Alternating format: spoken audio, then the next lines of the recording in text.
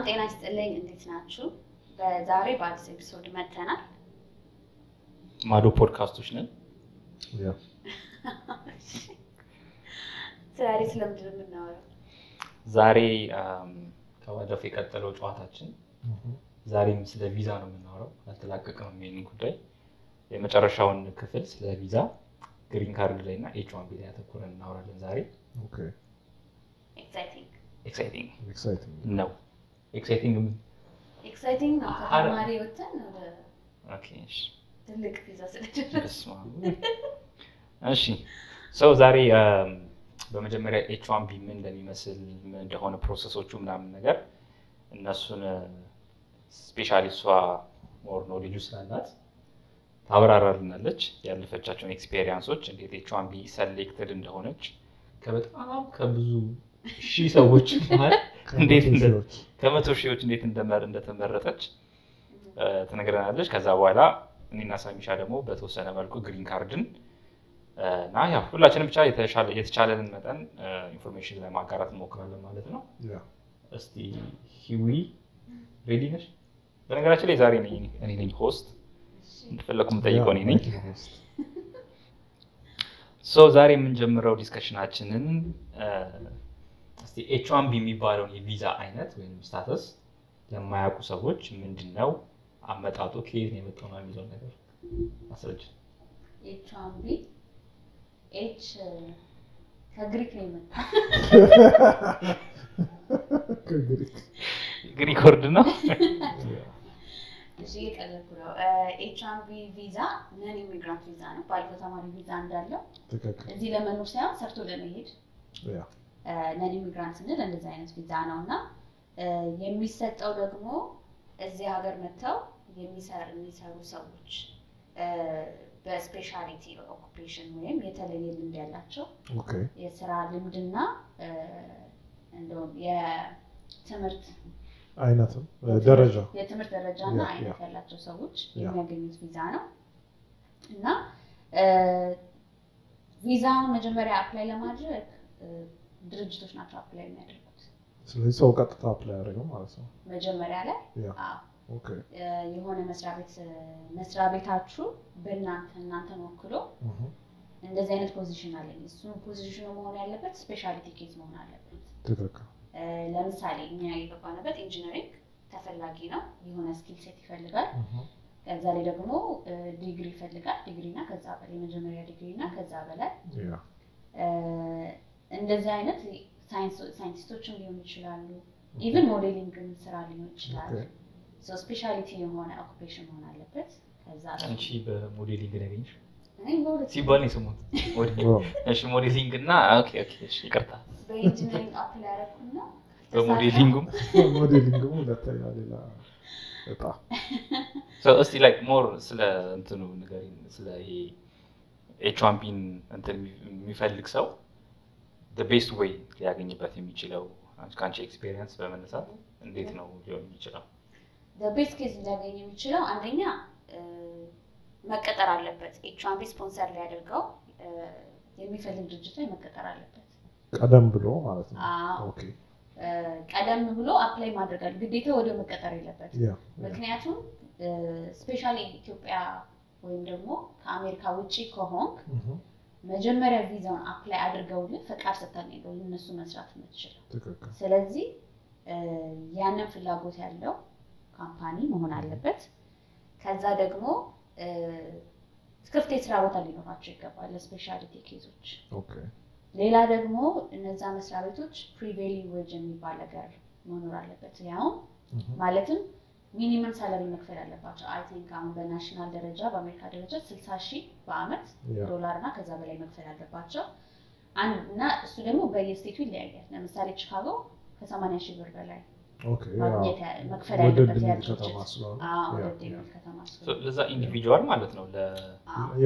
H1B የሚቀጠረው ሰው። ኦኬ ከዛ ደግሞ LCA ወይም ደግሞ ሌበር ኮንዲሽን አፕሊኬሽን አፕላይ ማድረግ አለበት ያድርጅት እና ሰርቲፋይ መሆን አለበት። the best way መጀመሪያ ለእንደዚህ አይነት ቦታ አፕላይ ማድረግ ከዛ በኋላ ያ ሰው ያድርጅት እናንተ ፕሮሰሱን መጀመር አለበት ማለት ነው። ስለዚህ እንደ ማንኛውም እንትን አይደለም ላይክ እነዚህን ሪኳየርመንቶች የማያሟላ ካምፓኒ ብትገቢ መጀመሪያውኑ እነሱ H1B ሪኳየርመንቱን ካላሟሉ እንትን አይደለም ቫሊድ አትሆኝም ማለት ነው እንጂ ኦኬ so H1B በጣም highly demanded የሆነ ቪዛ ነው ማለትም like አሁን ለምሳሌ this year እንዳነበብኩት ከሆነ እዚህ ጋር ቁጥር ነበር 483927 ኬዞች አፕላይ ተደርገዋል እና ግን ገደብ አለ በአመት የሚሰጡ ቁጥሮች አሉት ለH1B አፕላይ ለማድረግ ኮታ ኮታ ነገር እንደ ካፕ ነገር አለ so አጠቃላይ 65000 በአመት የሚቀበለው በአሜሪካ በH1B ቪዛ መግባት የምንችለው ወይም ደግሞ እዚህ ሆነ አፕላይ ማድረግ የምንችለው አጠቃላይ 65000 ወደዛ ስታተስ መቀየር የምንችለው ከዛ ደግሞ ኤክሰፕሽናል ኬዞች አሉት ለምሳሌ ከዲግሪ በላይ ማስተርስ ኮን ከ65000 ተጨማሪ 20000 ይዘጋጅላቸዋል ማለት ነው 65000 ተከታታለ ሌላም ደግሞ 20000 ውስጥ ከዛ ደግሞ አሁን 20000 ለማስተርሶች እና ከዲግሪ ከዛ በላይ ታፈላሉ ከዛ ደግሞ ያ ገደብ የሌለባቸው ኬዞች አሉ ለምሳሌ ነን ፕሮፊት ምንሰራ ከሆነ የገቨርንመንት ሪሰርች ምንሰራ ከሆነ እና ደግሞ ለሃየር ኤጁኬሽን ሲስተም ምንሰራ ከሆነ ሌክቸረር ፕሮፌሰር ምንሰራ ከሆነ ያ ገደብ አይመለከትም ማለት ነው ሶ ያን ያህል ሃይ ዲማንድ ሆኖ የሚቀበሉት ቁጥር ወሰን ስለሆነ ልክ እንደ ዲቪ H1B ሎተሪ ነው ማለት ነው ስለዚህ እኔ H1B ሳገኝ ከዛ ሁላ 100,000 ተወዳደረ እድለኛ ሆኜ ነው ማለት ነው ሶ ከሎተሪ ውስጥ ተመረጥክ ማለት H1B ተሰጠ ማለት አይደለም አፕሊኬሽንን ድርጅቱ ካስገባ በኋላ ሎተሪው ከተመረጥክ በኋላ አፕሩቫል ፕሮሰስ አለ ኦኬ ሶ በአንተ ስም አፕሊኬሽን ሲያስገቡ ያንተን የዲግሪ ታያት የስራ ልምድህን አያይዘው ያስገባሉ ካምፓኒው የራሱን ሰርቲፊኬሽን ያስገባል የሁሉ ነገር ማስረጃ ያስገባል ኦኬ ስለዚህ ልክ ሎተሪውስ ጀስት አፕላይ ለማድረግ ቻንስ ነው አላ ኬዛችሁ እንትን ይላል ወይ ከዛ ከተመረጥክ በኋላ ኦኬ ከተመረጥክ በኋላ they will check አፕሩቭ ይደረግ ድናይ ይደረግ ተብሎ ማለት ነው በየአመቱ ይቀያየራል አፕሩቫል ድናይ የሆነ ጊዜ 90% አፕሩቫል አለ በትራምፕ ኤራ ጊዜ በጣም ወርዶ ነበር የተባለ ነበር 70% ብዙ ድናያል ነበር ከድናያሉ ውጪ ደግሞ ሞር አርኤፍ የሚባል ይዛል ሞር ኢንፎርሜሽን እንፈልጋለን ምናምን ያሉ በኋላ እናልሳለን እሱ ጊዜ በጣም እንትን ይላል እንጂ አፕሩቫልም ከዛ በኋላ ልታገኝ ትችላለህ ሶ ይሄንን ይመስላል ማለት ነው ስለዚህ የሆነ ሞር የስራ ሪሌትድ የሆነ ቪዛ አይነት ነገር ነው ማለት ነው እንደ ዲቪ እንትን ቢሆንም ምን ይባላል እንደ ዲቪ ሎተሪ ቢሆንም ግን ከስራ ጋር ሪሌትድ የሆነ ነው ማለት ነው ያው ከስራ ጋር ነው ሌላ ደግሞ እንትን ያለው ምንድነው ገደብ አለው አይ ቲንክ ሶ አይደለ አሁን ይሄ ግሪን ካርድ ምናምን ሲሆን ገደብ የላቸውም ይሄ ግን ገደብ አለው ለአንድ መስሪያ ቤት ያ ስፖንሰር ላደረገ መስሪያ ቤት ብቻ ነው መስራት የምችለው የጊዜ ገደብስ የጊዜ ገደብ ደግሞ አለው H1B አጠቃላይ በH1B እዚህ ሀገር መስራት የምንችለው 6 አመት ነው ኦኬ ግን ቪዛው ሲሰጥ በአንዴ 3 አመት ይሰጣል ከዛ እስከ 6 አመት እያራዘምክ መቆየት ይችላል ኦኬ 6 አመት ከቆየ በኋላ ግን መታደስ አይችልም አለቀ ማለት ነው 6 አመት ሰራ ሌላኛው ነገር ደግሞ H1B ይዤ እየሰራው ሌላ መስሪያ ቤት አፕላይ ማድረግ ከሆነ ያኛው መስሪያ ቤት ያስገባልኛል ፔቲሽን ማለት ነው ኦኬ ከዛ ፔቲሽን አፕሩቫል ከተደረገ ኦሬዲ H1B ስታተስ ላይ ስለሆነ መናገር ያለባቸው እሷን መቅጠር እንፈልጋለን የሚል አይነት ፎርም ነው አፕሩቭ ከተደረጉ መዘዋወር ይችላል ፈቃድሽ ከዚህኛው መስሪያ ቤት ወደዛኛው መስሪያ ቤት ይዘዋወራል ግን ስቲል ያኛው መስሪያ ቤት ስለሆነ አሁን አፕሩቫል የሚያደርገኝ ከኤ ወደ ቢ ተሸጋገሪ ቢ ስለሆነ ስፖንሰር የሚያደርገኝ ለቢ ብቻ ነው መስራት የምችለው ማለት ነው ኦኬ ኦኬ ሌላኛው ነገር ደግሞ H1B ላይ በመዘዋወርበት ጊዜ ሊሆን ይችላል አንድ ሁለተኛ ስራዬን ብለቅ ወይ በባረር ወይ ሌኦፍ ብደረግ ተለያዩ ኮንዲሽኖች በ60 ቀን ውስጥ ወይ ስታተስ መቀየር አለብኝ ወይ ሌላ ስራ መፈለግ አለብኝ ካልሆነ 60 ቀን ሳያልፍ ከሀገር መውጣት አለብኝ ማለት ነው I think ትልቁ ሊሚቴሽኑ የH1B እሱ ይመስለኛል። በጣም አብዛኛው በእኛ ኔትወርክ ውስጥ ያሉ ሰዎች H1B እንደ አሪፍ መሸጋገሪያ እንደ አሪፍ ስታተስ እንትን ይጠቀሙበታል አብዛኛው ልጆች። ግን at the same time ደግሞ ሊሚቴሽኑ እሱ ነው መሰለኝ ትልቁ ሪስኩ። አሁን ካለው ነገር ያየነው እሱ ነው። በቃ ሌኦፎቹ ላይ በጣም ብዙ ሰው H1B ላይ ነው ያለው። በጣም ብዙ ሰው ነው እዚህ ከነፋሚሊ ሆናል የመጣው ምናምን። ኦኬ እና 60 ቀን ያላችሁ ሲባሉ እንትን ይፈጥራል መደናገጥ። ወደዚህ ወደዛ ማለት ከብዳል በጣም። እኔ በኔ ኤክስፒሪየንስ ተዘሚለኝ I don't know ተመልካቾቻችንን ዜና ላይ ምንም አይተው ከሆነ የኛ መስሪያ ቤት አማዞን 18000 የማባረር ሀሳብ አለው። 10000 ኦልሬዲ ያባረዋል። በጣም ጎበዝ ኢንጂነሮች ከዛ ውስጥ ከተባረሩት ኦልሞስት 60% ምናምን የሆነ H1B ላይ ያለ ሰው ፖስት ከሚያደርጉ ከማይሆን ይሄ እርግጠኛ ቁጥር አይደለም። ግን ያሁኑ ሰው በ60 ቀን ውስጥ የተሻለ ማለት ስራ ማግኘት አለበት። የኛ ካምፓኒ ብቻ ሳይሆን ደግሞ በጣም ብዙ ካምፓኒ ያባረሩ እናንተም ጋር አለ እየሰማችሁ ነው። ያደረሰብህ ነው እንግዲህ አስቡ ይኸውልህ 18000 ሰው ይባረራል ከአማዞን። ስማርቶች ናቸው የሚባረሩት እንዳለችው ከሆነ ጎበዝ ኢንጂነሮች ናቸው። እሷ ግን አልተባረረችም which means በጣም ስማርት ነች ማለት ነው። ኦኬ ድለኛ ነኝ በሚለው ነው ያሰበው። ያ ግን ሲሪየስሊ እኔም ያ እውነትሽ ነው ያየሁት ነገር ነው። በፊት ስራ ስንፈልግ እኮ ግሪን ካርድ ያለው ሰው አይደለ ብዙ አይፈጅም በሚለው ካምፓኒዎች ይቀበላሉ ስፖንሰርሺፕ ስለማይፈልግ ምናምን ነገር።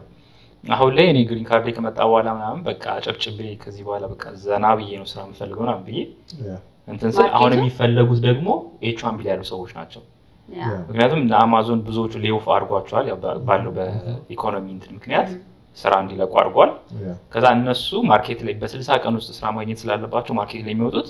በዝቅተኛ ብር ነው እና አንተ በሰዓት 90 ብር ምናምን ብለህ እየተስማማ እዚህ ጋር እንዲመጣና እኔ በ40 ብር እሰራለሁ ይላል። ስለዚህ ለምንድን ነው ካምፓኒው ያን ያህል የሚከፍለው ለእንትን ማለት ነው ለግሪን ካርድ ነው? እና ባካችሁ H1B የሸነፋችሁ ሰዎች ተመለሱ ሀገራችን።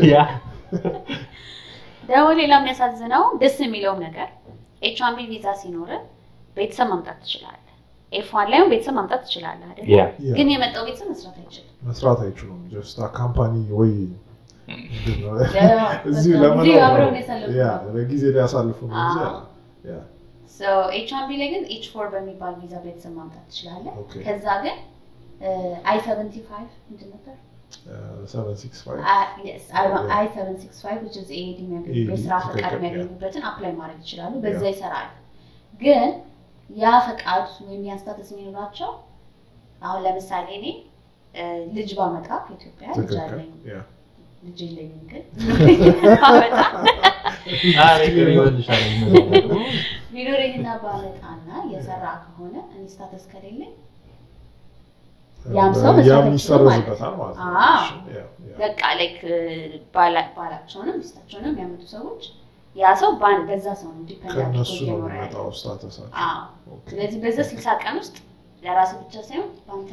አብሮ ለመጣ ሰው በሙሉ ቶሎ ብለህ የምን ስራ ማግኘት አለበት። ካልሆነ ባንዴ ሁሉ ነገር ጥለህ መውጣት አለበት ከሀገር። ከዛ በኋላ ህገወጥ ትሆናለህ ማለት ነው። 60 ቀን ትክክል አውቶብ ስታተስ አለመውጣትም ይቻላል ግን ነው ህገወጥ ነው። ዋንስ ደግሞ ህገወጥ ከሆንክ ዩኤስ ውስጥ እንደ አክተሯ 99 ዓመት ትቀጣለህ ማለት ነው። ዩኤስ እንዳገባ ኦኬ ሶ እስቲ እነዚህን ነገሮች ከነገርሽን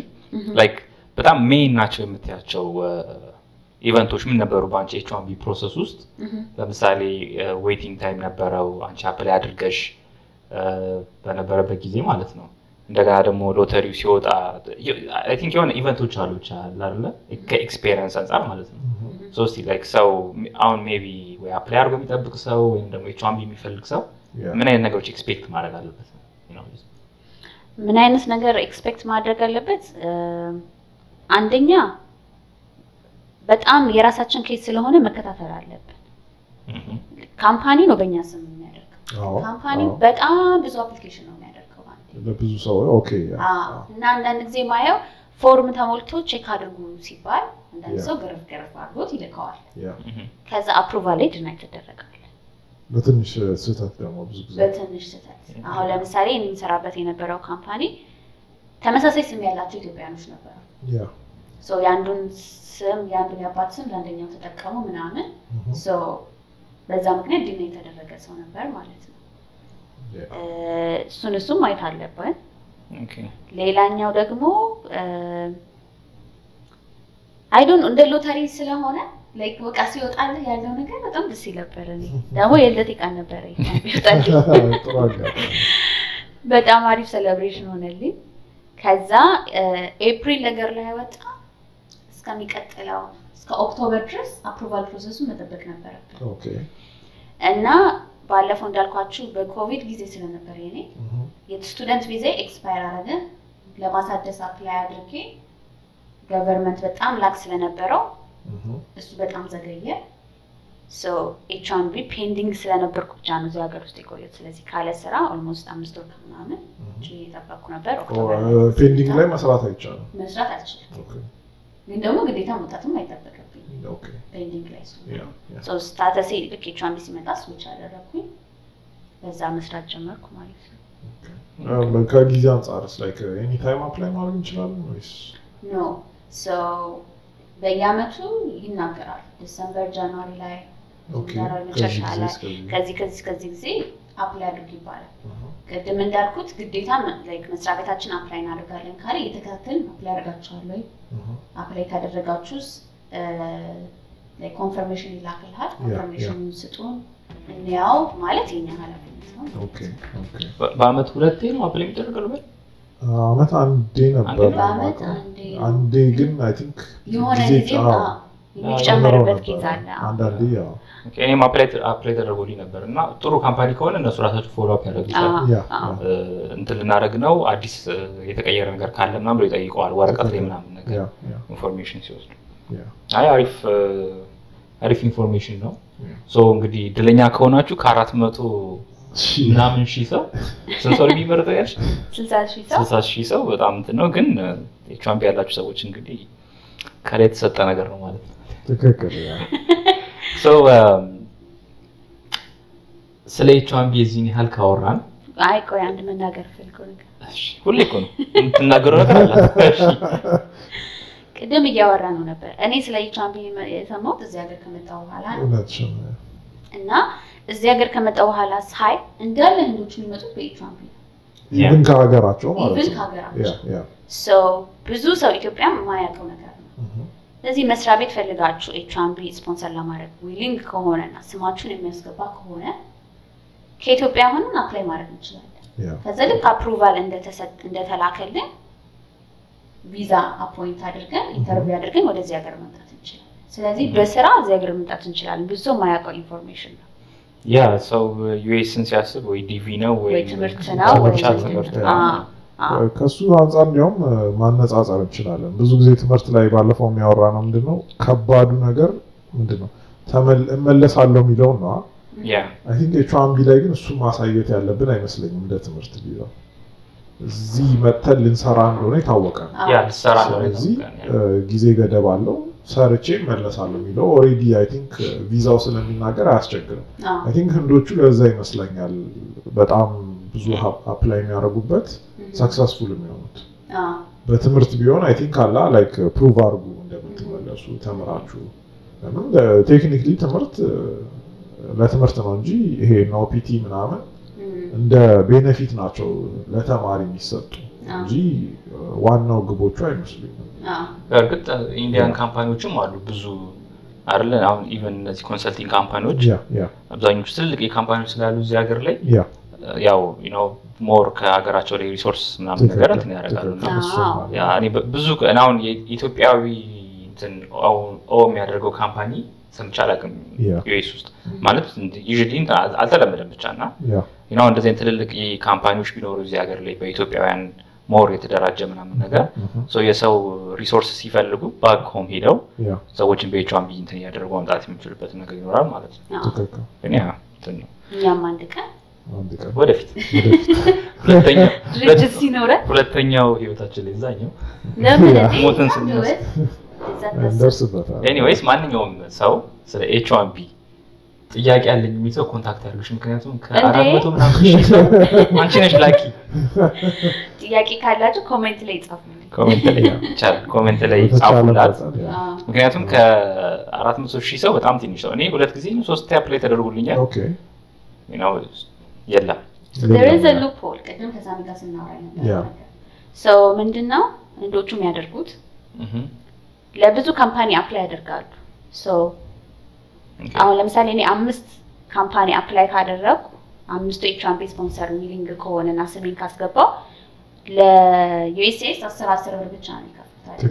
ስለዚህ 5 ሎተሪ ቲኬት እንደመቆረጥ ነው ቻንሳቸው ሰፊ ይሆናል ማለት ነው ሰፋ ያለ ስለዚህ በጣም ብዙ መስራት ነው አፕላይ የሚያደርጉት ስለዚህ ያልተገኘው ጋር ወደ አፕሩቫል ፕሮሰስ ይቀጥላሉ ማለት ነው I think እሱ ነው አንድም ቁጥሩ ነው ያሰፋው ይመስላል 400 ምናምን ብዙ ሰው ደብል የሚያስገባው ከሁለት ሶስት በላይ ያስገባው እንጂ እንደዚህ የተጋነነ አልነበረም ቻንሱ ይመስለኛል በድሮ ጊዜ ማች እንደተጀመረ ምናምን እርግጠኛ አይደለሁም ግን ቀለል ይል ነበር ለማግኘት አሁን ያንን ለማስቀረት በጣም ሰው እየሞከረ ነው አንድ ሰው አንዴ ብቻ ነው እኔም ሳቃት ይሄው እንደዚህ አይነት እድለኛ እንደነበር 400 ሺህ ሰው እንዴት እሷ 60 ሺህ ሰው አያበሻ ትላለ ከኛ ኦኬ ሶ እስቲ የተረሳ ኢንፎርሜሽን ሼር ምታረጊን ቼክ ፖይንት ካለሽ ጠቅለል ለማድረግ ያለ H1B ምንም በቃ ጠቅለል ለማድረግ ያለ ለሁሉም የተከፈተ ነገር ነው ዲግሪ ካላችሁ ስፔሻሊቲ ላይ ነው ምንሰራው ካላችሁ ሪሰርች አድርጉ አፕላይ አድርጉ እና በስራ እዚህ መምጣት ትችላላችሁ ስራ ትችላላችሁ ቤተሰብ ይዛችሁ መምጣት ትችላላችሁ ይሄ ነው ጠቅላላ ማድረግ ከዛ በዌብሳይትሽ ገብተው በተን ያለው ደግሞ ኦኬ ሶ ሳሚሻስቲ ወደ አንተ ልምጣና ደግሞ እስቲ ወደ ግሪን ካርድ ፕሮሰስ ጠቅላላ ባለ መልኩ ግን ደግሞ በተን አርገ የመጨረሻው በተን ማርገው ማለት ለብዙ ሰው የመጨረሻው ግብ አይደለ ያ ይሄ ሁሉም እዚህ ሀገር የሚመጣ ሰው የመጨረሻው አይደለም የሚከዳ ሀገሩን የሚከዳ ሰው አለ ሲቲዝን የሚሆን ሰው አለ እዛም ይደርሳል ከመጨረሻው መለስ ያለው ግን አትሊስት እዚህ ሀገር ኮንስታንትሊ የሚያስቀምጥህ እና የተረጋጋ ሲቹዌሽን ውስጥ እንድትገባ የሚያደርግ ግሪን ካርድ ነው ግሪን ካርድ ደግሞ አቺቭ የምታደርግባቸው በጣም ብዙ አይነት ወይዎች አሉ ከዛ ውስጥ እኛ ዛሬ ተች የምናደርገው በኢምፕሎይመንት ቤዝድ የሆነውና ካምፓኒ ስፖንሰር አድርገው እንትምትለው ማለት ነው ስለሱ ፕሮሰስ እንዴት ነው የሚጀመረው የሚለው ወይም ደግሞ እስቲ ከሌሎች ምን ለየት ያደርጋል በሚለው እንጀምርና ለየት የሚያደርገው አይ ቲንክ ትልቁ ነገር የፕሮሰሱ ምንድነው መርዛም ልበል እንደ ሌሎቹ ቀላል አይደለም ስለ ኦፒቲም ስናወራ ምንድነው H1Bም ስናወራ አንድ አፕሊኬሽን ነው ወደ እነሱ የሚወስደው በቃ የትምህርት ቪዛ ከያዘ አንድ የኦፒቲ አፕላይ እናደርጋለን ኦፒቲ ይገባል H1B ከመጀመሪያው ለሱ አፕላይ እናደርጋለን ያዝ ነው ቪዛው ግሪን ካርድ ግን በስራ ከሆነ ስቴፖች አሉ ብዙ እናልፋቸው የመጀመሪያው ምንድነው እዚህ ሀገር ስመጣ ምንድነው ቅድም አስተሹ ነበር ለምንድነው በዚህ ብር መስራት አለባቸው የሚለው ምንድነው መጣራት ያለበት ወይ ህግ ይወጣው በተቻለ መጠን የዚህን ሀገር ሰው ስራ እንድንወስድ አይፈልግም አይደለ ለምን እንደዛ ከተደረገ የዚህ ሀገር ሰው ለምሳሌ 50 ብር በሰዓት የሚሰራ ከሆነ ጠቅላላ ከየት ነው ከሌላው አለ በ10 ብር የሚሰራ 30 10 ብር የሚሰራ ሰው ምንድነው ማውጣት ይቻላል የተቻለው ነው ያክል ከሱ ለመከላከል ነው ከዚህ ጣራ በታች መሆን አይችልም የሚለው ነገር ስለዚህ የሚመጡት ሰዎች በችሎታቸው ነው እንጂ ብር በትንሽ መፎካከር ስለቻሉ የሚለው ሁሌ ላይ ይችላል ማለት ነው ስለዚህ መጀመሪያ ስቴፕ እሱ ነው ዲተርማይን የሚያደርገው የግሪን ካርድ ፕሮሰስ ምንድነው ፕሪቬሊንግ ዌጅ ዲተርሚኔሽን ይሉታል ያ ሰው ለዛ ስራ በዛ ከተማ ምንድነው ምን ያክል መከፈል አለበት የሚለው ካምፓኒው ይጠይቃል ከመንግስት ይሄ ብዙ ጊዜ ረጅም ነው ድሮ አጭር ነበር ያ የዛሬ ሌትስ ሴ ከኮቪድ በፊት ኮቪድ ነው ብዙ ጊዜ ብዙ ነገር ይለወጣው ነው ያ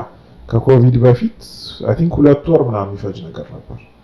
አሁን ከ8 እስከ 9 ወር ይፈጃል ይሄ ብቻ ስለዚህ ካምፓኒው ራሱ መንግስትን ይጠይቃል ይሄን ሰው እንደዚህ የሚሰራልኝ ሰው ለመቅጠር ምን ያክል ብር መክፈል አለብኝ እዚህ ከተማ ውስጥ እዚህ ስቴት ውስጥ የሚለውን ያጣራል ከዛ በኋላ መልስ ይሰጣል መንግስት በዚህ ሰው ይሄን ያክል ነው መክፈል ያለባችሁ የሚለው ነገር ማለት ነው እሱን መረጃ ይዞ ማስታወቂያ ያወጣል ከዛ በኋላ ማስታወቂያ ይወጣል ማስታወቂያ የሚወጣው ምንድነው ይሄን ስራ ለብቻችሁ አትሻሙትም ነው ሌላ ሰው እዚህ ሀገር ሰው ማግኘት ከተቻለ ይወስደዋል ቀድሞ ማለት ነው ስለዚህ ምንድነው ግሪን ካርድ ለማግኘት ያ ሰው ስፔሻል መሆን አለበት ማለት ነው ባጭሩ ሌላ እዚህ ሀገር ሰው መስራት ስላልቻለ ጋዜጣ ላይ ወጣን ሊንክዲን ላይ አስተዋወቀን ምናምን መልስ አጣ ስለዚህ አይዛን ጊዜ እሺ ያለን ሰው ይሆናል የሚለውን አለፈ ከዛ በኋላ ደግሞ ምንድነው ስንት ጊዜ መቆየት አለበት 3 ወር አካባቢ ከሁለት እስከ 3 ወር ይጠብቃሉ ማለት ያጋጥማል ሰዎች ይመጣሉ አንዳንዴ ሳምጫቃለው ላይክ አፕላይ ያደርጋሉ አፕላይ ካረጉ ማስተናገድ ያለበት ካምፓኒ ለምን ቅድሚያ የሚሰጠው ለአሜሪካ ለዚህ ሀገር ሰው እና ያ ሰው አያስፈልግም ማለት ነው ባጭ ስለዚህ እንደ አዲስ ይጀምራል ብዙ ጊዜ የተለመደው ምንድነው ሞር ስፔሻላይዝ ያደርጋል ያ ሰው ማለት ነው ምንድነው ላንተ ኤግዛክትሊ እሱ ነው ያ ይሄ ሰው ብቻ ነው ይሄን መስራት የሚችለው ነገር ሚሊዮን ስካላሟላ ድረስ ማንንም ሰው ግሪን ካርድ አያገኝም በስራ ስለዚህ ብዙ ጊዜ እሱ ይለወጣል አድቨርታይዝ ይደረጋል ሰው ይጣፋል ከዛ በኋላ ደግሞ እንደገና ለሌላ ፍቃድ ይሄዳሉ ይሄ ሰው አለ ይሄን ደግሞ ዝም ከፍለዋለን ሰው ምንድነው ማስታወቂያ አውጥተን አጣ ሶስቱን ነገር ይዘው ደግሞ ፈቃድ ስጡን ለዚህ ፖዚሽን የሚሆነው ይሄ ሰው ብቻ እንደሆነ ማረጋገጫ ብለው ፐርም ይሉታል እሱን ደግሞ ፐርም ሰርቲፊኬሽን እሱም ድሮ 2-3 ወር ነበር የሚፈጀው ሳይምሻል አቋርጠና ስቴፕ ባይ ስቴፕ እንዴት ማለት ነው ይሄ ዌጅ ዲተርሚኔሽን ላይ እንትን አይደለም አሁን ለምሳሌ የኔ ፕሮሰስ ላይ እንትን አልተባለም ነበር እሱ አልተባለ ወደ ፐርም ነው የገባውና የኔም እንደዛ ነበር so which means ግዴታ ያረጉታል ቴክኒካሊ ግዴታ ነው ዌጅ ዲተርሚኔሽን ወጥቶ ከዛ በኋላ እዚህ ሀገር ላይ በዛ ስኪል ሴት የሚፈልገው ሰው ስፔሻሊ ሲቲዝን የሆነ ሰው የለም and then ይሄንን ሰው ፕሮቫይድ እናርገው በሚለው ነው የሚካሄደው ግን ደግሞ በፕሮሰስ ውስጥ ያው ኤክስፒሪየንስም አንዳንድ ጊዜ በምርብ ይባላል የሌላ ሰው እንትን የሚያደርገው ሰው ስፔሲፋይ ያደረገ ማስታወቂያ ላይ ሰው ለዚህ ሰው ስለማይ አንድ አሁን ለምሳሌ ብዙ ካምፓኒዎች ትልልቅ ካምፓኒዎች ዝም ብለው በየወሩ ይለቃሉ ሶ የሆነ ሰው ከካምፓኒያቸው አፕላይ ማድረግ ሲፈልግ ያስገባዋል ኦሬዲ ማለት ነው የተደረገ ፖዚሽን አለ እሱ አይ ቲንክ እንደ ካምፓኒው ትልቅነትና ትንሽነት እሱ ነው አሁን እንደ አማዞን እንደ ኢፓም አይነት ያሉ ትላልቅ ካምፓኒዎች ሲሆን መዝለል ይችላሉ ለምን ኦሬዲ አስተዋውቀው ክፍት ቦታ አላቸው ስለዚህ ቀጥታ ወደ ፐርሞ ሊሄዱ ይችላሉ የኔ ጊዜ ግን ይሄ ነገር አልተፈጠረም ምንድነው ማስታወቂያ ስላልነበራቸው ለኔ ብቻ ተብሎ ለኔም ባይሆን ከዛ ነው የጀመረው ማለት ነው ፕሮሰሱ እንጂ ግዴታ አይደለም ስንት ወር ደረሰ ነው 3 ወር ፕሪቪሌጅ ዌጅ አሜሪካ ውስጥ ታጣ ከ300 ሚሊዮን ሰው አንድ ሰው ታጣ ብዙ ጊዜ ግን አይቲ ላይ ስፔሻሊ ሶፍትዌር ዴቨሎፕመንት ምናምን ሲሆን ነጮች እዛ ላይ ኢንጌጅድ አይሆኑም ካስተዋላችሁ ማለት ነው በብዛት በአይቲ እንትን ላይ ኢንዲያኖች እና እንደዚህ የተለያዩ እንትኖች ኢሚግራንት ይበዛሉ ኢንዲያኖች ያው የነሱ 20 አመት 15 አመት ይፈጃል እንጂ ፕሮሰሲንጋቸው the whole process green card እንትን ነው ግን ነጮች ሶፍትዌር ላይ ብዙ ስለማይሳተፉ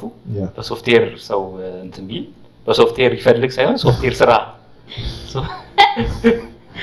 ኮንፊውዝ ለዛ ነው ሲጀመር ስፔሻላይዝድ የሚባሉት አይደል በሁሉም ነገር ግሪን ካርድ ማግኘት ከባድ ነው ስለዚህ እዚህ ሀገር የሌለው ነው እነሱ ያስገባል ሶ ያን አድቫንቴጅ መውሰድም ራሱ ጥሩ ነገር ነው ማለት ነው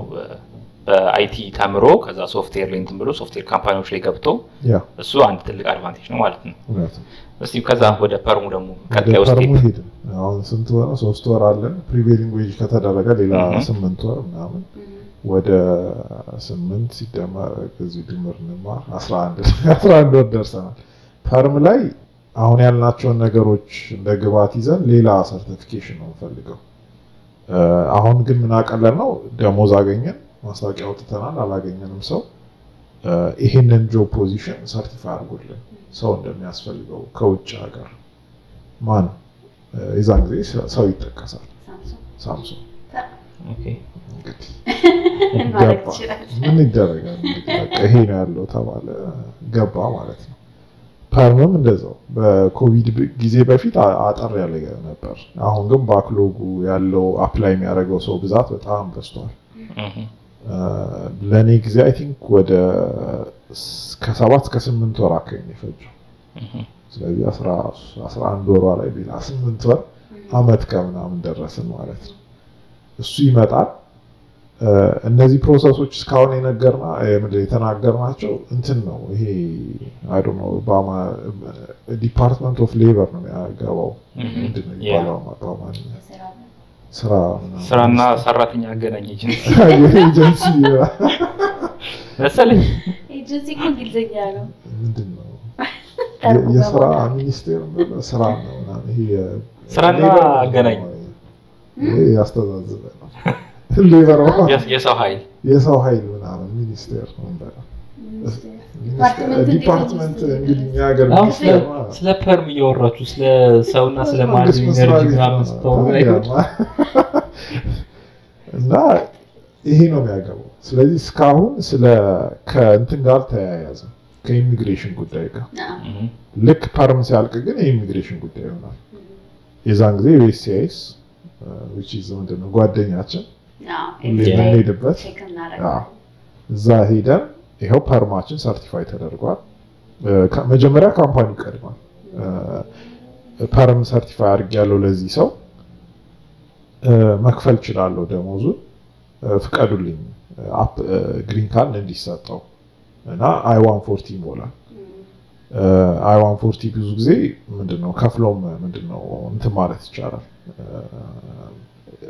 ማፍጠን ይቻላል ፕሮሰሱ በሁለት ሳምንት ውስጥ ነው። እሱን ያደርጋል ካምፓኒው መልስ ያገኛል ወዲያው ይሄ ሰው ያ አፕላይ ማድረግ ይችላል ግሪን ካርድ። ከዛኛ ደግሞ እንደ በራሳችን 485 I485 የሚባል አፕላይ እናደርጋለን። እሱ ደግሞ ምንድነው እዚህ ሀገር ከሆነ ስታተሳችን ወደ ግሪን ካርድ ወደ ፐርማነንት ሬዚደንት ቋሚ ነዋሪ አጀስት እናደርጋለን። ከዚህ ሀገር ውጪ ከሆነ ደግሞ ቪዛ እንዲሰጣል። ለምን ግሪን ካርድ ቴክኒካሊ ቪዛ ነው ፐርማነንት ቪዛ ነው ቪዛ እንዲሰጣል ኮንሱላር ፕሮሰስ ኖርማሊ ቪዛ እንደሚያገኘው ሰው እንትን ገብቶ ምንድነው ኤምባሲ ገብቶ ምናምን ኢንተርቪው ተደርጎ ይሰጣል ማለት ነው። እዚህ ጋር ብዙ ጊዜ ሰው ከደረሰ በተለይ በስራ ከሆነ ደስተኛ ነው። ለምን እንዳለቀ ነው የሚቆጠረው ህንድ ካልሆናችሁ በስተቀር ህንድና ቻይና ለምን እነሱ ባክሎግ I think last time ያየሁት ይሄን 2012 ላይ ናቸው ገና 2012 ላይ እንደዛ አንዳንዴ ደግሞ እንደዛ የሚል ስታቲስቲክስ አለ እዛ ላይ እየጠበቁ የሞት ቻንሳቸው ትልቅ ነው። ግሪን ካርድ እጃቸው ላይ ከመውደቁ በፊት ብዙ ሰው አፕላይ ስለሚያደርግ ነው በእነሱ። እኛ ግን I think ቤተር ቻንስ አለ። ለዚህ በጣም ብዙ አለ ግን በስራ ግሪን ካርድ የሚጠይቅ ብዙ ሰው ስለሌለ ለዚህ ደግሞ ማይክ ነገር ማለት ይችላል። ክሊር ማድረግ ያለብን ነገር ነው መሆን ያለበት ነገር ብዬ ማስበው ብዙ ጊዜ እነዚህ የቪዛ እንትኖች ሁሌ እንትን አላቸው ፕሮሰስ አላቸው እና I don't know why USም ደኔ ካያችሁ እዚህ ጋር ከመጣው ካያችሁ አንድ ትልቅ የመንግስት ችግር እንዴ የUSCIS ላይ ማለት ነው I don't know why በጣም ፕሮሰሲንግ እንትን አላቸው ታይም አላቸው የሰው ሰራተኛ ቀጥረው እንደማይሰሩ I don't know ግን ክሊር ለማድረግ ያህል አሁን ፐርም 6 ወር ለኔ አሁን ስንት ነው 5 ወር ከምናምን ኦልሞስት 6 ወር ነበር የፈጀውና ያ የሆነበት ምክንያት ምንድነው በስራ ምክንያት አፕላይ ያደረጉ ሰዎች አሉ ከኔ በፊት ስለዚህ የነሱ የእያንዳንዳቸው ፕሮሰስ ተሰርቶ እስኪያልቅ ድረስ የሚፈጀው አቬሬጅ ታይሚንግ ነው ማለት ነው ሶ አሁን ኮንሲደር የምናደርገው ኮቪድ ነው ኮቪድ ስለመጣ ሜቢ ያው ትንሽ እንትኑን ይጨምራል ዌጅ ዲተርሚኔሽኑን ምናምን ነገር ማለት ነው ሶ ለዛ ነው ይሄ ፕሮሰሲንግ የምንለው ነገር just waiting time ነው ማለት ነው ኢንዲያኖቹ ምናምን በጣም በብዙ እንትን ቁጥራቸው ብዛት ስላላቸው ነው እኛ ደግሞ ሀበሾች ደግሞ በሰራ እንዳልሽው ትንሽ ነው አንተኑ ትንሽ ነው ግን እኮ like አሁን ለምሳሌ ሌላ like ለምሳሌ እንዴት ልበል የአሳይለም ወይ ምናምን ሲሆን የሁሉም ሀገር ሰልፍ አንድ ላይ እዚህ ኬዝ ግን ሰልፉን የምትይዘው በየሀገር ነው በየሀገር ነው የህንድ ሰልፍ ለብቻ ነው ኢትዮጵያ የቻይና እና አንዳንድ ካምፓኒዎች ደግሞ እሱን ለማጥፋት አይሞክሩ ሁሉም ሰው ይቀላቀልና አንድ ሰልፍ እናርግ ነገር አለ አንደዛ ከሆነ መቼም በቃ እንዳለ ሀገሪቱ አይሆንም አይ ዶንት ኖ ሜቢ አሁን ያሉትን አሁን ከረንት ላይ ያለው ፕሮሰስ ሊያበላሽ ይችላል እንጂ እንደዛ ነበር መሆን የነበረበት ላይ ከመጀመሪያው ጀምሮ አይ ነው ግን ያኮ ዳይቨርሲቲ ያጠፋል ገባ ለዛ ነው ኮነሱ ማይፈልግ ቁጥሩን ብዙ ይዙት ህንዶችና ቻይና ብቻ ይሆናል ኦኬ ሶ እንትሪናል አሁን ያለው እንት ነው ለእያንዳንዱ ስንት ነው ይሄ 7% ማክሲማም ይሰጣል ማንንም ሀገር ከ7% በላይ መያዝ አይችልም ካሉት ቪዛዎች እንትን ግሪን ካርድ ላይ የቪዛ ቁጥር አለው በአመት ከ100,000 በላይ ነው ግን ቁጥሩ ያልቃል ብዙ ጊዜ ከዚህ አመት በምንድነው ባለፉት አመታት ሳይጠቀሙት እንዲያው ይቃጠል ነበር ቶሎ ፕሮሰስ ያያረጉ ስላል ነበር ኬዞችን አሁን ባሉት አመታት ግን ቶሎ እየጨረሱ ነው ቁጥሮቹ ስለዚህ ከጨረሱ የሚቀጥለው አመት ነው አዲስ ቪዛ ቁጥር የሚኖረው መጠበቅ አለበት ማለት ነው ከጥረቱ አንፃር ማይክ የሆነ ነገር ማለት ይችላል ያንተን ምንድነው ኤክስፒሪየንስ የኔ ግሪን ካርድ ኤክስፒሪየንስ በጣም ኮምፕሊትሊ ዲፈረንት ነበርና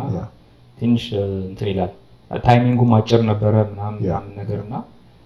ብዙ ቻሌንጅ አላደረኩበትም ሶ ሞር ኤክስፒሪየንስ አይደለም ማለት ይችላል አንዳንዴ ብዙ ሰዎች አሉ ለምሳሌ ኦን ታይም የሆነ ታይም ላይ እንትን ይሆንባቸውና ወይ የሚዘዋወራለ ወይ ምናምን ብቻ ወይም ደግሞ ልክ ባለፈው እንዳጋጠመው የሆነ ሰዓት ላይ ያልቅና ጊዜው እጃቸው ላይ ግን ብዙ የቪዛ እንትን ይኖራል ያልተሰጣ ማለት ነው ስለዚህ ለሁሉም ባንድ ያድሉታል ነገር ቪዛ እንትን ነውና እንደዚህ አይነት አጋጣሚዎች አሉ በብዛትና የኔ ኦልሞስት አመት ነው እኮ የፈጀው ሙሉ ለሙሉ ቢቆጠር ጊዜው ቢደመር ዌጅ ዲተርሚኔሽን የለኝም ከዛ ፐርም በ6 ወር ምናምን ነገር ከዛ ቀጣዮቹንም ታወራቸው ፕሮሰሶች ሁለት ናቸው አይደል እነሱ አንደኛው ኦልሞስት 3 ወር ከ20 ቀን ምናምን ነገር አንደኛው 15 ቀን በቃ በመሃል እሱንም ራራ ሲዝም ቢያንድ 15 ቀን 2 ሳምንት ምናምን ነገር ጋፕ እየሰጠው እንጂ እንትን የኔ ኩዊክ ነበረ እና አሪፍ ነበረ ከእንተነሳ ሶ እስቲ ከተለለና ሁለተኛውን ስቴፕ ጨረስክ ፉሊ እናውራችሁ ካለ የመጀመሪያው ሁለተኛው ደግሞ ፐርም እስቲ አሁን ደግሞ ሶስተኛው ይሄ ምንድነው የመጨረሻው ፓርት ግን ዋናው ግሪን ካርድ የሚያሰጠው ቴክኒካሊ እሱ ነው 485 ፋይል እናደርጋለን ልምድ ብዙ ጊዜ ምንድነው እሱ ፋይል ሲደረግ አብሮ ሰው የሥራ ፈቃድ አፕላይ ያደርጋል ለምን አሁን እንዳወራ ነው ስንት ነው 2012 ጀምሮ እየጠበቀ ያለ ሰው አለ እዚህ ሀገር ይሄ ሰው ምን ያደርጋ መስራት አለበት ስለዚህ የሥራ ፈቃድ ብዙ ጊዜ አብሮ አፕላይ ያደርጋል ስለዚህ ኬዙ 10 አመትም ይቆይ መስራ ፈቃድ ካለው ግን አትሊስት ከዚህ መስራት ይችላል ብዙ ሰዎችም በተለይ እንደና ቻይናዎች እዚህ ላይ ነው ያሉት ስራ ፈቃድ አላቸው ይሰራሉ ግን ግሪን ካርድ የላቸውም እጃቸው ላይ ከዛ ደግሞ አብሮ ይሄ ምንድነው ኤፒ ምንለው አድቫንስድ ፎርወርድ ትራቭል ዶክመንት ሰው ፕሮሰስ ያደርጋል ገብቶ እንዲወጣ አትሊስት ግን እነዚህ ሰዎች ስቲል ስታተሳቸው ፔንዲንግ ነው አላረጋገጡ ግሪን ካርድ ላይ ናቸው ምንድነው እየጠበቁ ነው ግሪን ካርድ ይሄን ይመስላል ዋናው ፕሮሰስ እዚህ ውስጥ ግን አሉ እንደየሰው እንትን ምንድነው እንደየሰው ሂስትሪ እንትን ሚሉ ነገር የሚቀያየሩ ነገሮች አንዳንድ ሰው ሞር ኢንፎርሜሽን ይጠየቃል ኦዲት ምንለው ነገር ኦዲት አርኤፍ በተለይ አርኤፍ ለሚገባው ኢንፎርሜሽን እዚህ ላይ ብዙ ነው ሜዲካል አለ ምንድነው የሥራ ሂስትሪ አለ anything USCIS ፈልጋለሁ ካለ ታመጣላችሁ የቤት ካርታ ሜዲካል ለሁሉም ሰው የቤት ካርታ ማምጡ ካለ እንግዲህ አጥልቁ ሰጣላችሁ ግን አልተጠየቀም ማን ያውቃል ይሄን ይመስላል ከዚህ መጨረሻ ላይ እንግዲህ ግቡ ግሪን ካርድ ነው ለምን ነው ግሪን ካርድ የተባለው ያክሳል እስቲ ንገረኝ ለምለሞ ሀገር ገብተህ ምናምን በሚለው ይላል ይላል አይ ዶንት ኖ አዲሱን ገና እየጠበቀ ስለሆነ አላውቅም እንጂ የድሮ ግሪን ካርድ አክቹአሊ ግሪን ነበር ኦኬ እና በቃ በዛ ስም ስቲክ አደረገ ያሁን ሰማያዊ ነገር ይሁን ሰማያዊ ነገር ለራሱ ላይ ግሪን ካርዱ መጣ የመጀመሪያ ቀን አየሁት ከዛ በወረቀት አሽጎ ነው የሚሉት ቦክስ ነገር በቃ እዛ ውስጥ እንደተቀመጠ የሆነ ኮቪድ ነው ተስቀምጫለሁ ተጠቅሜው አላውቅም ስታተስ ይቀየራል ኦፍ ኮርስ ያለው ማማሩ ማለት አይ ስታተስሽ ይቀየራል እና ታክስ ትከፍያለሽ ጭማሪ ማለት ያ አሁን ቋሚ ነዋሪ ስትሆን ሜዲካል ነው የሚሉት ነገር አለ እንደ ድሮ እንደ ነን ኢሚግራንት አይደለም አሁን ኢሚግራንት ነኝ ስደተኛ ነኝ እዚህ ሀገር ላይ ሶ H1B ጋር መከፍለው ጋር ኮም ማለት ላይ እሱ ነው H1B ሌላ አስጠልታ H1B ላይ ሜዲኬር ማለት ነው ሶሻል ኢሚግራንት ማለት ትከፍያለህ ተማሪ ነው ማለት ብዙ ነገር ታክስ ነው ሊስት ተማሪ ምክንያታቸውን ያውላ ኢንዲያን ያና ያላም ሲኖር እንደዚህ ግሪን ካርድ ነው ኮቪድ ግሪን ካርድ ብዙ ታክስ ይከፍላል ሶ ሌላው ነገር ደግሞ እንትን ግሪን ካርድ ፕሮሰስ ላይ ለምሳሌ አሁን እንበልና የሆነ ስታተስ ላይ ሆነ አሁን ወይ ተማሪ ነው H1B ላይ ያለ ወይንም ደግሞ በሌላ አይነት ቪዛ ስታተስ ላይ ሆነ አሁን የፐርም ፕሮሰስ ሁለተኛው ፕሮሰስ ላይ ሆነ ጊዜ ካለቀበት ምንም ማድረግ አትችልም ሀገር ለቀው ትወጣለህ እንትን ትላለህ ግን ዋንስ ይሄ አጀስትመንት ኦፍ ስታተስ የሚባለው ነገር USCIS ላይ አፕላይ ከተደረገ በኋላ ከዚህ ሀገር ማንንም አያስወጣም እዚህ መቆየት ይችላል ግን መስራት አትችልም ዝም ብለህ ትቆያለህ ማለት ነው ሶ እዛ ፖይንት ላይ ሶስት ነገሮች ናቸው እንዳልከው አፕላይ የምናደርገው እንደ የእንትኑ ሊለያይ ይችላል ግን ሜንሊ ሶስት ነገሮች ትራቭል ዶክመንት ስራ ፈቃድ እና ራሱ ዋን ካርድ ማለት ነው ሶ የስራ ፈቃድ ብዙ ጊዜ እንደሚባለው ከሆነ አሁን በኢትዮጵያውያን እንትን ነው የምናወራው በእኛ ኬስ 3 ወር ነው አቨሬጅ ታይም ስለዚህ በ3 ወር ውስጥ ይመጣልናል የስራ ፈቃዳችን ኢንኬዝ ደግሞ ድለኛ ከሆነን የፓሮል ዶክመንቱ ይመጣልናል የመጓዣ ፈቃድ ማለት ነው ስለዚህ ግሪን ካርድ ፔንዲንግ ላይ ሆኖ ስራ መስራት ይችላል ማለት ነው እስኪመጣ ድረስ ስራ ነው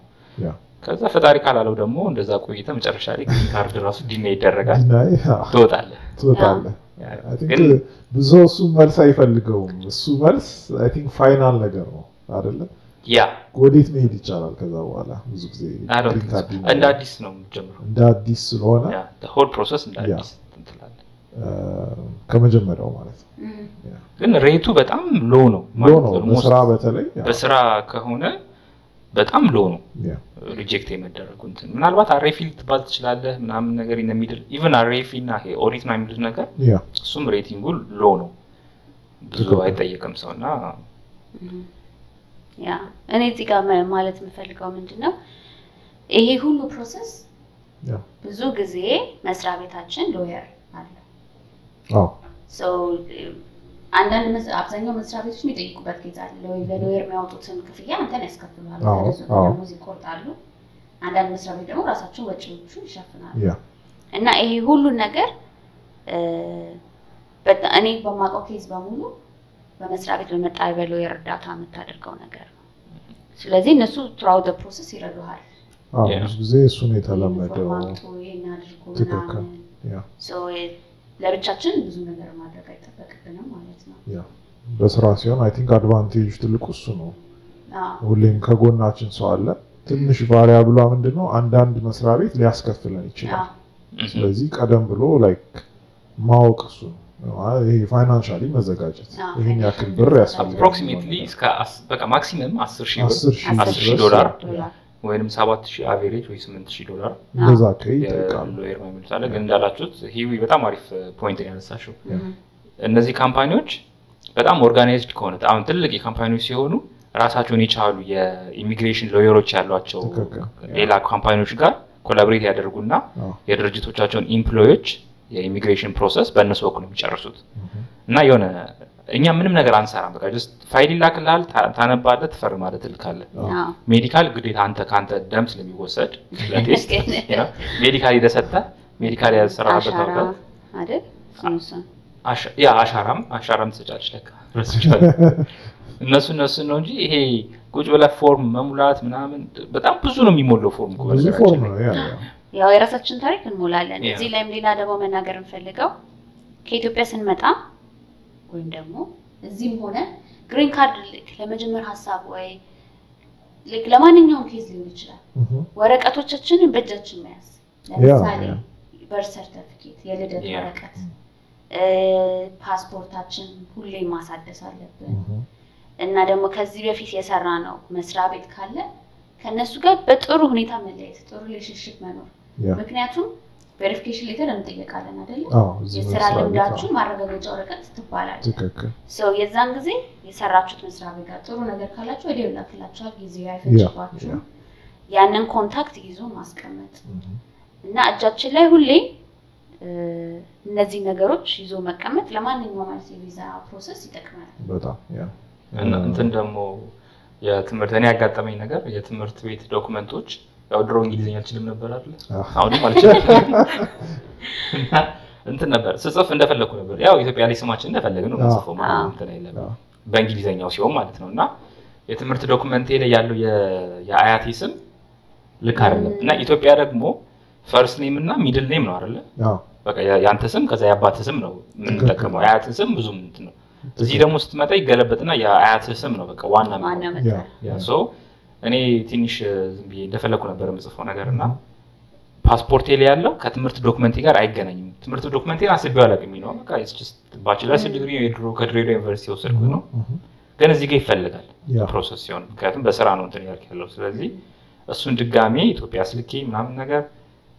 ዳጋጣሚ ቶሎ አለቀልኝ ፕሮሰሱ በርግጥ ግን ድጋሚ ተቀይሮ ከፓስፖርቴ ጋር ተመሳሳይ እንዲሆን ተደርጎ ምናምን ነው እንትን ያለውና ያ ዶክመንት እንትን ሲባል ሲሰበስቡ ምናምን ነገር እያንዳንዱ ዶክመንት ስፔሻሊ ምንድነው የትውልድ ቀንና የትውልድ ቀን ስማችን መመሳሰላቸው ግድ ነው እዚህ ከመጣ በኋላ እንደገና ወክልና ሰተ ይሄን አስፈጽሙልኝ ምናምን በጣም ብዙ ጊዜ ስለሚፈጅ ሁሌ እጃችን ላይ ማስረጃዎቻችን መያዝ ጥሩ ነው አንድ ሌላም ጨምረው ምንድነው ግሪን ካርድ ጥሩ ነው ይሄ እንዴት ነው ላይክ እሱን ስፖንሰር ካገኘን በጣም አሪፍ ነው አሁን ነው መስማት የጀመርነው እንጂ ኖርማሊ ወዲያውኑ ካምፓኒ ማግኘት ግሪን ካርድ ስፖንሰር የሚያደርግ እንትን ነው ምንድነው ከባድ ነው ሰው መጀመሪያ H1B ገብቶ H1B 6 አመቱን ሊደርስ ሲል ከዛ ነው የተለመደው አሁን ናቸው እነዚህ ኮምፒቲቲቭ ካምፓኒዎች መጥተው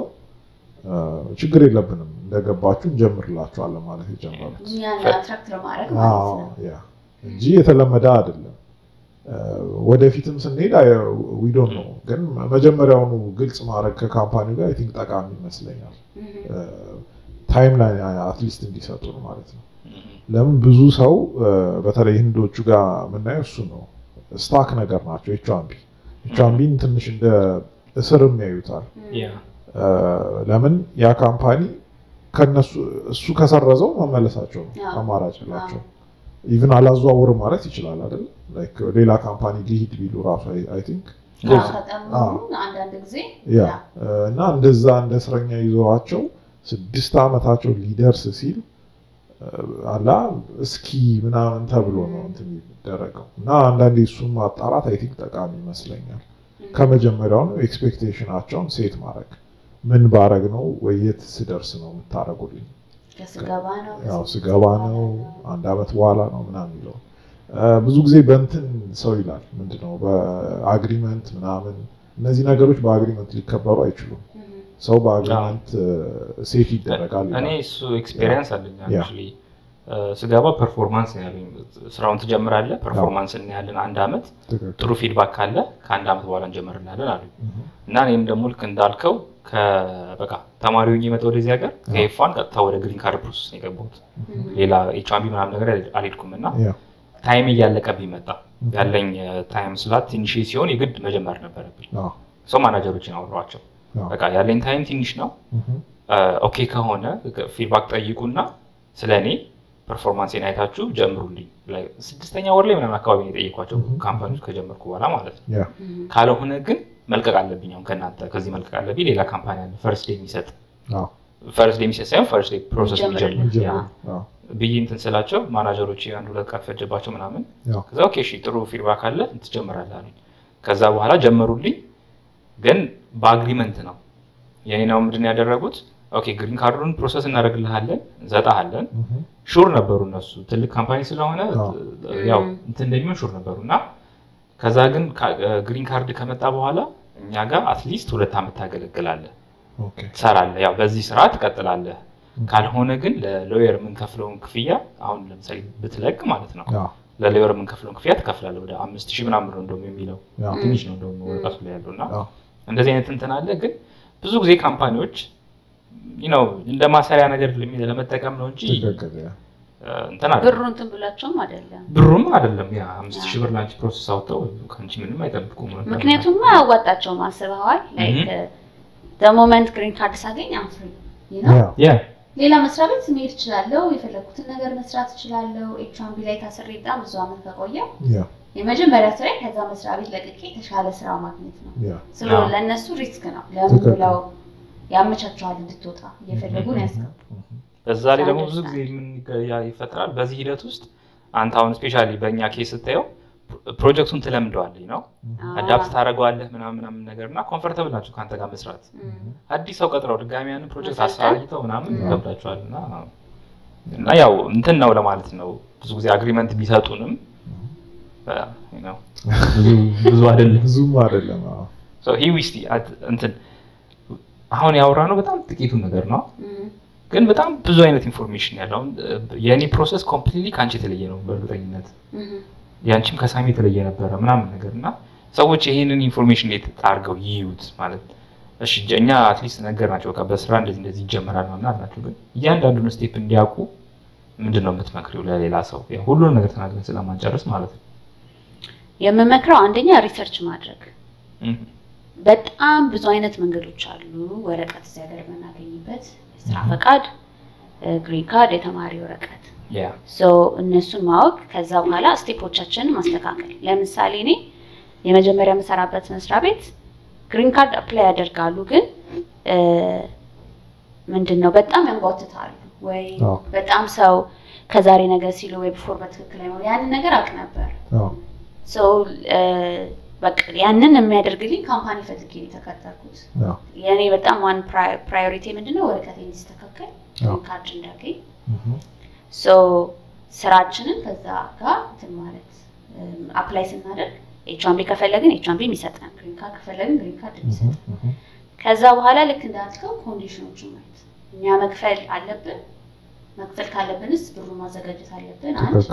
6 ወር ስሩ መንባል ከሆነ 6 ወሩን እንጠብቃለን ወይ የተሰጠን ማረጋገጫ አለ ወይ በሪትል ሊሆን ይችላል በኢሜል ሊሆን ይችላል እንጀምራለን ካሉ እሱን ማየት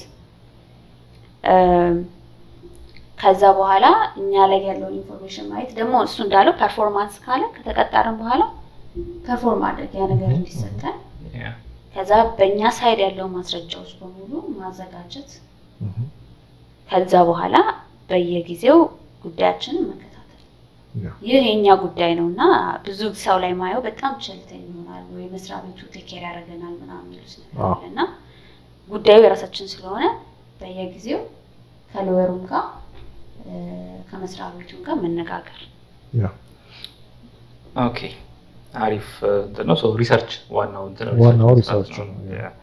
ስለዚህ ሁሌ ፕሮሰሶች አሉ እዚህ ሀገር ላይ የተለያዩ ፕሮሰሶች አሉ መታወቂያ ለማውጣት ስትሄድ ያው ለምሳሌ ድራይቪንግ ላይሰንስ ታውጣ ወይ ምናምን ከዚህ በፊት እንጠቅሰናቸዋል ሁሌ it's all about information ምናምን ነገር እኛ እነዛ ነገሮች ትሪግ ለማድረግ ነው አንዱ የፖድካስታችን አላማ አይደለ ሶ የተሻለን ያህል እናገራለን ግን የምንመክረው ሁሌ ምንድነው ኢንፎርሜሽን የሚሰሰው መጠየቅ አንድ ሁለተኛ ነገር ደግሞ ሁለት ሰው ሶስት ሰው ጠይቀሽ ጀነራላይዝ ማድረግ አይቻልም ምን ጊዜም የዩኤስ ፕሮሰሶችን ምክንያቱም እኔ ያው ለምሳሌ የጓደኛዬ ፕሮሰስ ኮምፕሊትሊ ዲፈረንት ነበር የኔ ደግሞ ሌላ አይነት ነው ስትራክቸሩ ሴም ነው ግን ውስጡ ላይ ያለው ታይም ላይኖቹ the way እንትኑ ራሱ የሚሄድበት ይለያያልና አንድ ሰው ለሰው ጠይቀን ፋይናላይዝ አለ ማድረግ በቃ ሪሰርች መስራት ምን ቢሆን ምን አለ የሚለው ነገር መጠየቅ ምናምን ነገር ጥሩ ነው the best thing መጀመሪያው ምንድነው Google yes Google is our best friend አሁን ግን ተሻሽሎ ChatGPT መጥቷል ሞክሬያለሁ አንዳንድ ጥያቄዎች ኢሚግሬሽን እና ጥሩ ሰማራይዜሽን ይሰጣል እሱንም እንደውም ሴናሪዮ ቤዝድ ያደርጋል ጥሩ ነው ይሄን እንደዚህ አሁን ለምሳሌ ምንድነው ሌተር ወይ RFE ሲባል እንዴት ልመልስ ምናምን የሚለው ይሰጣል ማለት እሺ ሂዊ ሳሚሻ በመጨረሻ የምትሉት ነገር የምታስተላልፉት መልእክት እንግዲህ እዚህ ፖድካስት ላይ ስለቀረባችሁ ነው ተሰማችሁ ግሪን ካርዳችሁ ታገኛላችሁ ያያችሁ ሰዎችና ያ ያገኛም በመጥቶ አግኝቷል ኦሬዲ ያ ዊሻስላ ከ3 ወር በኋላ ሳሚ እየጠበቅን ነው ኢትዮጵያ ተደረገ ወይ ሚኒስትር ወጣው ኮንፌረንስ እንደዛ አይደለም ነበር ኢትዮጵያ ተራረጋጋት አሱ ፍሪደም ደስ ይላል ትልቅ የግሪን ካርድ ቤተሰብሽን እንደውም እኛኮ በጣም እድለኞች ነን በተወሰነ ጊዜ ሁላ ኢንፎርሜሽን አግኝተ የቀያየርክ ምናምን ስታተስ ሰው እኮ በአምስት እንደውም ትንሽ ነው በፊት 6-7 አመት ምናምን ነው የሚመለሰው ነገሩና እና እንግዲህ እግዚአብሔር ይርዳችሁ ኦሬዲ ጨርሳችኋል እናንተ ለመግባት ደግሞ እጃችን ላይ ሲሆን ጨርሳለን አረንጓዴ ነገር ይዘን የሜል ቦይ ነው የቀረው ሜል የሚያደርግላችሁ ሰው እየመጣ ሆፕፉሊ ሶ ፕሮግራማችን እዚህ ላይ እንጨርስ ለዛሬ እስከ ዛሬ ድረስ ያቀረብናቸው ኤፒሶዶች ሜንሊ የሚያወሩት ስለ ቪዛና ተያያዥ ጉዳዮችን ነው ያወራነው እና በጣም አስፈላጊ የሆኑ ነገሮች ስለነበሩ ይሄን ኢንፎርሜሽን መስጠት ስለፈለግን ነው ለእናንተ ያደረስናችሁ በ3 ክፍል አይደል እንትን ያደረግነው ስለዚህ ከዚህ በኋላ በጣም በብዙ ማህበራዊ ነገሮች ደግሞ እንመጣለን አይደል ማህበራዊ ላይክ እዚህ ሀገር ላይ ያለን ላይፍ እናንጸባርቅበት ነገር ነው ቶፒኮችን ይዘን እንመጣለን ያስባለሁ የቪዛውን እንትናችንን ግን ከብዙ ሰዎችም ተጠይቀንም ስለነበረ ነው እስከዛሬ ድረስ እየሰራን የነበረው በ3 ክፍል ከኢትዮጵያ ሂዊ ጀመረች ሳሚሻ ደግሞ በመሃል ይፋና እንትን ሲፒቲና ኦፒቲና ተቃለለልን ዛሬ ደግሞ ግሪን ካርድና H1B ሰራ ነዋሪ ቋሚ ነዋሪ ሰራተኛ ኤጀንሲ ሚኒስትር ምናምን ያለች ስለዚህ መጣራት አለባት ሌበር ምንድነው አይ ቲንክ ማዩ ሰዎች ባካችሁ ኮሜንት ላይ ሌበር ምን እንደሆነ ያ ዲፓርትመንት ኦፍ ሌበር በአማርኛ ጻፉልን የሚያሳዝነው እና ኮሜንት ትጠይቃላችሁ እናንተ እኮ ነበራችሁ ምን ነገር የሚገባችሁ በቃ ይሳተፉ ያ ሰው ከዚህ በኋላ በሚኖሩን አሪፍ ፕሮግራሞች ደግሞ ጠብቁን ለዛሬ እዚህ ጋር እንዝጋው ዝጊዋ ባይ ፒስ